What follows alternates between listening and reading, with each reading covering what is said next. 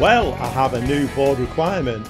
Yes, instead of attempt to avoid relegation, it's avoid relegation from Sky Bet Championship. I made the mistake of, they gave me that little offer, you know, like they do. They come along and say, would you like to stick with what you've got? Or we'll give you a bigger wage budget and let's go for this new shiny thing.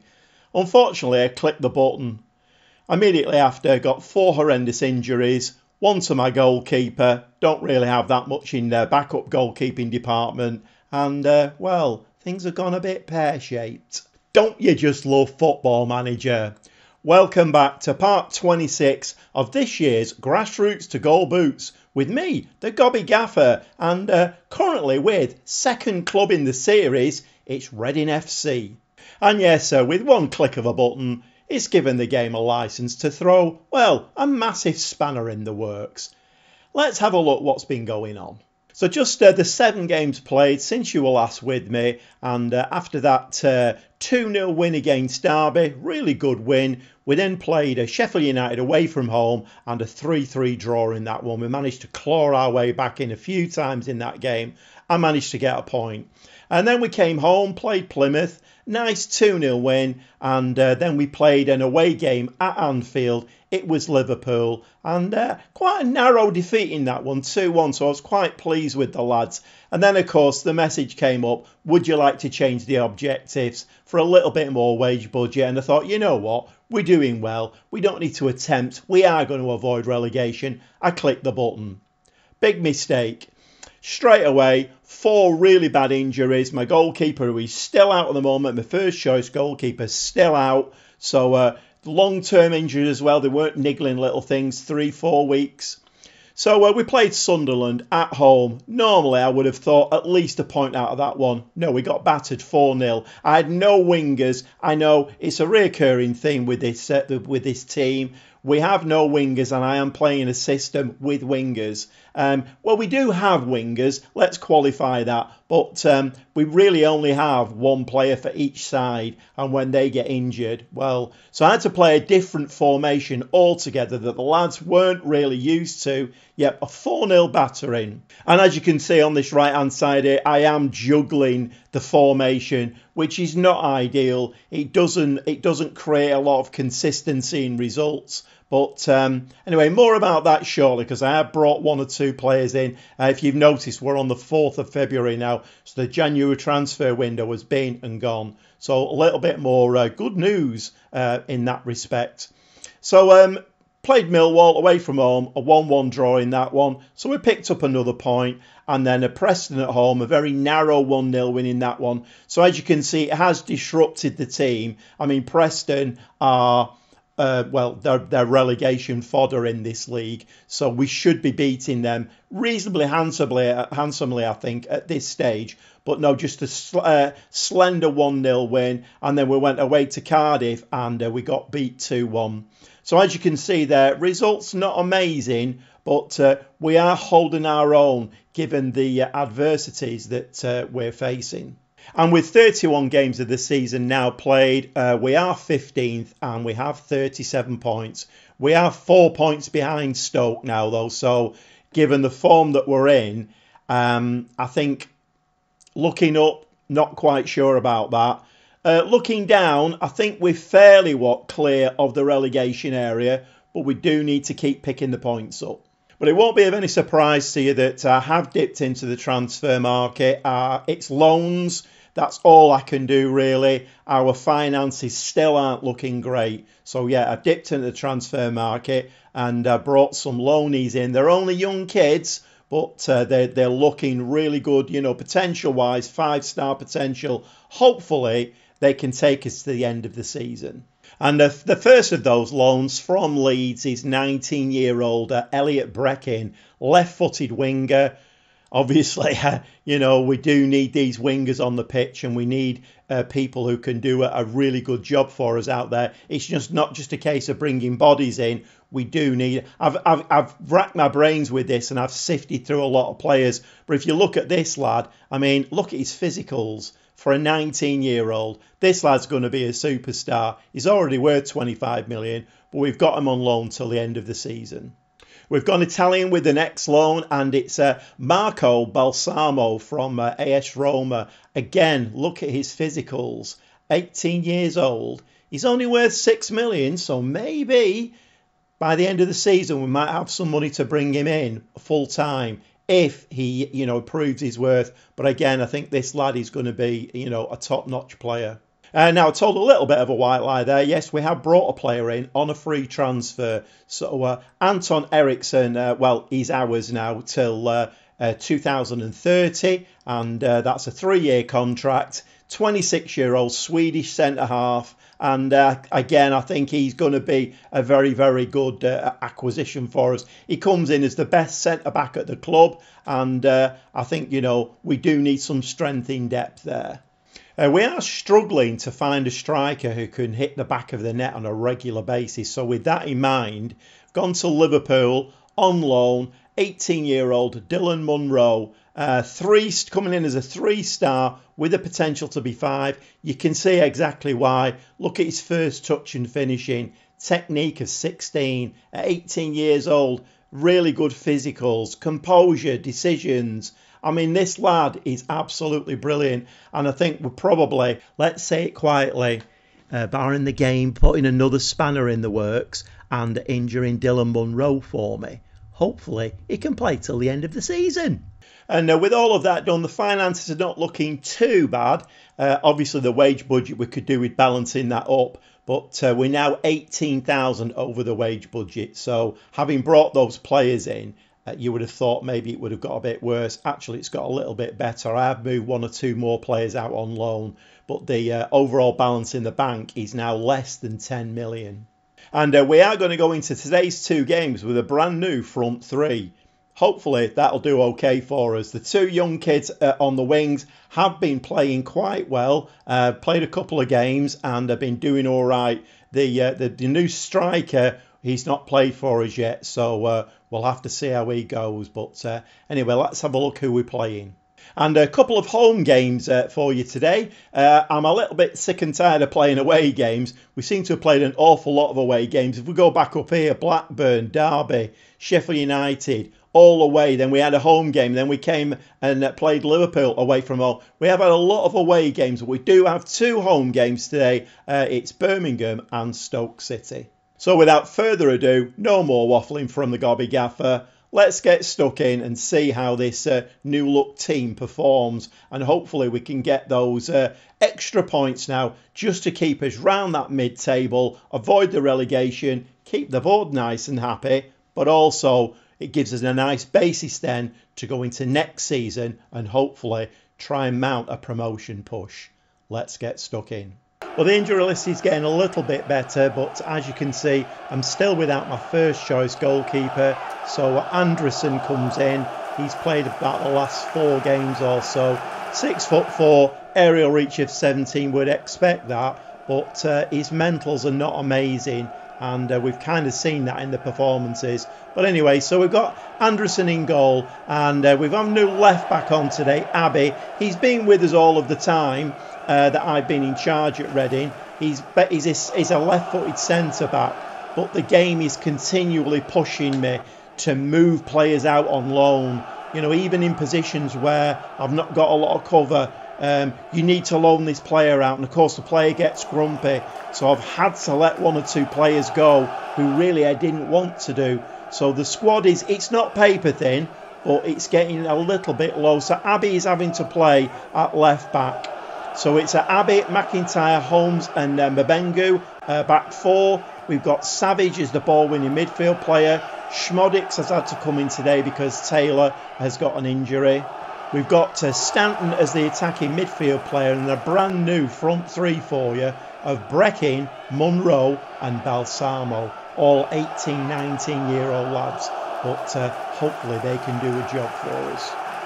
And although the dynamics of the club are coming up, they're moving leaps and bounds actually. We're looking a lot better. My team talks are still not having the desired effect. And that's not ideal. 7 minutes on the clock and we're 1-0 down to Birmingham. And with a Swansea win, they played earlier on in the day with a Swansea win, they've actually leapfrogged us now, so it's pushed us down the table. And unfortunately, it doesn't look like we're doing well in this game at all at home.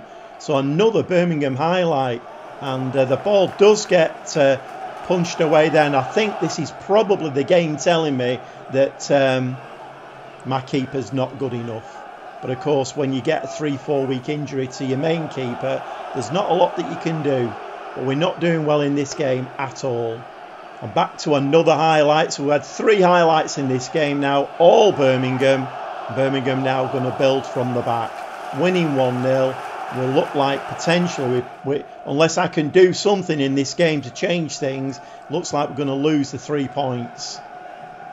But of course the front 3 have got to settle in, and it's maybe not the ideal time to be bringing young kids in, but I had to do something, and these young kids have got a lot of potential, and that was very, very poor. And that's another indication that at the moment we are just not ticking over at all. Just giving that ball away there, counter-attack, giving the ball away, and now Birmingham just passing the ball around us at will. Ball's now going to get slid across. No, he's going to have a do. We're losing 2-0. Absolutely awful. And as you would expect, I mean, you've got to give some great thanks to the game, haven't you, for basically throwing a massive spanner in the works for you. But so those front 3 are all on 6.3, 6.4s. So I hoped that these things can go one or two ways, can't they? You know, you bring these young lads in, you think that, you know, you're doing the right thing, and it goes one or two ways. They either hit the ground running, score loads of goals, or they just don't perform at all. And of course, you know, no guesses for that one. They're not performing at all. So I'm not quite sure what I'm going to do with this. So no surprises. I've made 3 changes. The front 3 have all been changed, which is, you know, I mean, you couldn't write this, could you really? So Poku, Billington and Morrow have come on up front, and we have gone to something a little bit more compact now. Hopefully we can stop Birmingham scoring a third and maybe nick one, and then we're back in the game. Let's carry on. So is this the 4th highlight in the game now, and it's Birmingham coming forward again. Fletcher now taking the ball onto that side. Swift is in the back of the net, and that's exactly what we didn't need. So we're 3-0 down in this game now, and well, I think it's game 1, Gobby Gaffer 0. And we have a 100% conversion rate, 3 shots, 3 on target, but XG is really awful, and we're doing absolutely nothing in this game. Oh, put the flags out. We do get a highlight, but shock horror, it goes over the bar. And the game is actually allowing us now to have a few highlights. So Poku there, ball into Billington. Billington now is coming through the middle. Can he do anything? No, he can't. We do win the ball though. Schmodik's there. Abbey now, the new left wing back. Poku, and of course he hits the post with that one. So I'm definitely going to have to work my socks off now. This needs turning round very, very quickly. And when the game is against you so much like it is at the moment, it's going to be tough, this, I think. So 16th position now, 37 points. And, well, we are looking down again now. So we need to avoid Rochdale's position, 23. So we are, what's that, 14 points. We're 14 points away from the relegation zone. And, well, let's move on to the next game, shall we? Less said about that game, the better. Well, this is a must-win game because the next game coming up is Crystal Palace. They're 3rd in the league. Don't think we're going to get any points out of that one. Not the way we're playing at the moment, so we must win this one. However, we do have a lot of injury and fitness problems in the team. I'm playing 2 up top today. Not by choice, but Stanton has now picked up an injury. So in the middle of the park, we are a little bit lacking now. So we have Anderson in goal, back 4 of Abbey, McIntyre, Eriksson gets his first start today, and Mabengo out on that right hand side. Holmes moves into a defensive midfield position. It's not really his best position, but again, I'm struggling for bodies a little bit. Purcell is going to be the DLP. The two wide players are breaking. Billington comes back in today, the young kid that we have, who is absolutely brilliant, going to be a superstar. And Morrow is going to play a complete forward today with the young kid Munro as the advance forward. Oh my word, 42 seconds on the clock. The young kid Breaking is now injured. Breaking. Let's play Schmodix out there. I mean, words fail me. Literally, words fail me. So the first highlight of the game is a ball with Stoke. Going to try and stay positive. It's going to be a challenge. Okay, Stoke now moving the ball through the middle of the field, finding the men really well. Ball into the back of the net. We're 1-0 down. Is the referee, the linesman has got his flag up. So it did look offside, that one. We are going to go attacking in this game. I'm going to give them a shout of encouragement. Things are not looking good at the moment. They are not looking good. Couple of shots we've had, nothing on target. XG is woeful. We really need to turn our season round here. Otherwise, we are going to get dragged in to that relegation battle. Really?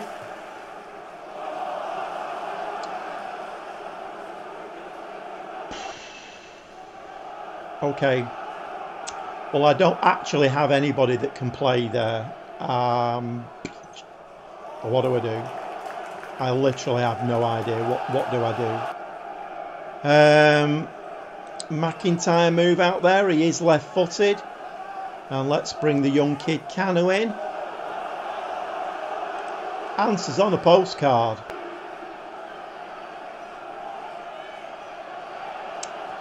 So 2 forced substitutions in the first half.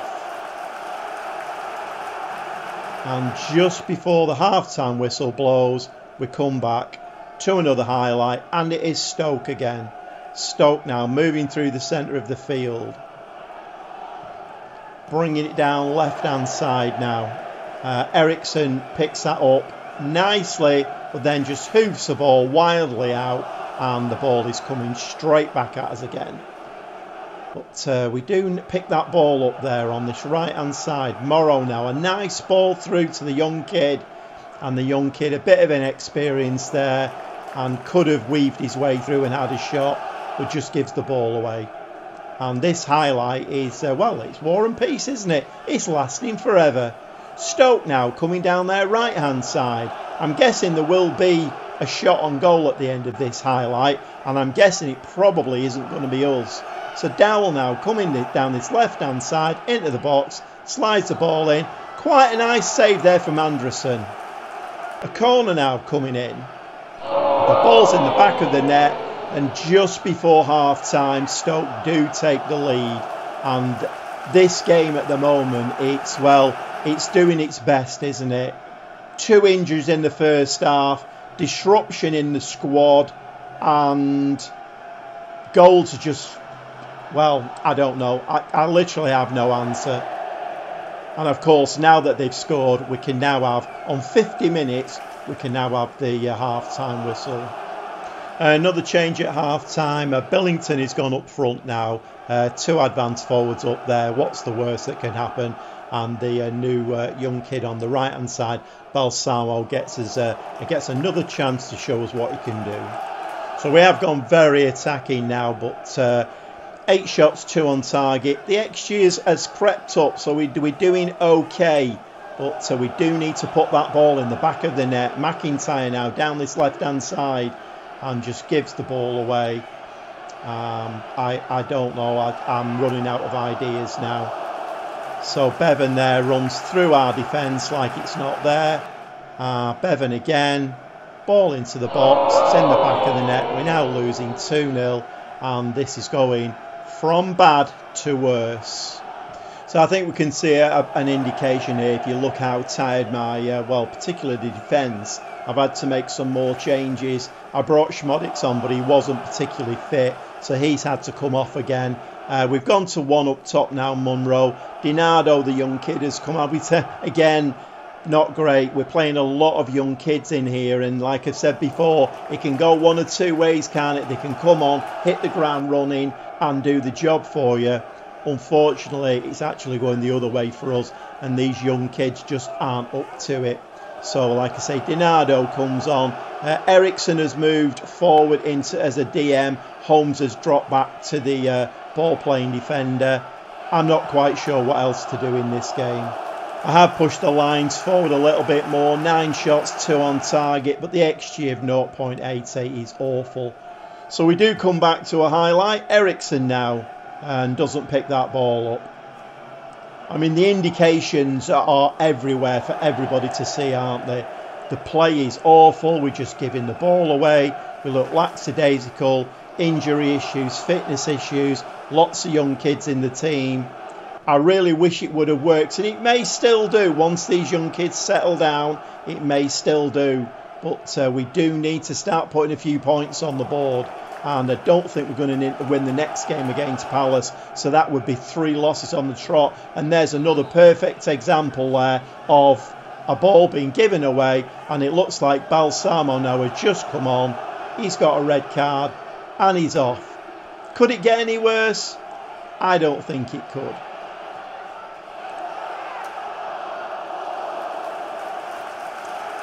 So referee, you just need to blow your whistle now. We need to lick our wounds and, well, just get back into the dressing room, really. I think the game has thrown just about everything at me there that it could do. Again, like I say, it's rare that I'm lost for words, but, I mean, look at that. A deflection that was on its way in and the keeper pulls off a stunning save. Ericsson now with the ball there to Holmes, and that's not worthy of a highlight. So we finished the episode in 16th place, 33 games played, 37 points. We are still 14 points ahead of Rochdale, but they do have that game in hand. And I am beginning to wonder whether the gegenpress is the right tactic for this youngish team. Yes, we do have the energy in the team, but I don't know whether we have the experience. It's a bit late in the day to be changing the gegenpress now. Not quite sure what I'm going to do, really. I need to go away, do some head scratching, play some games off camera. Well, we'll be back very shortly.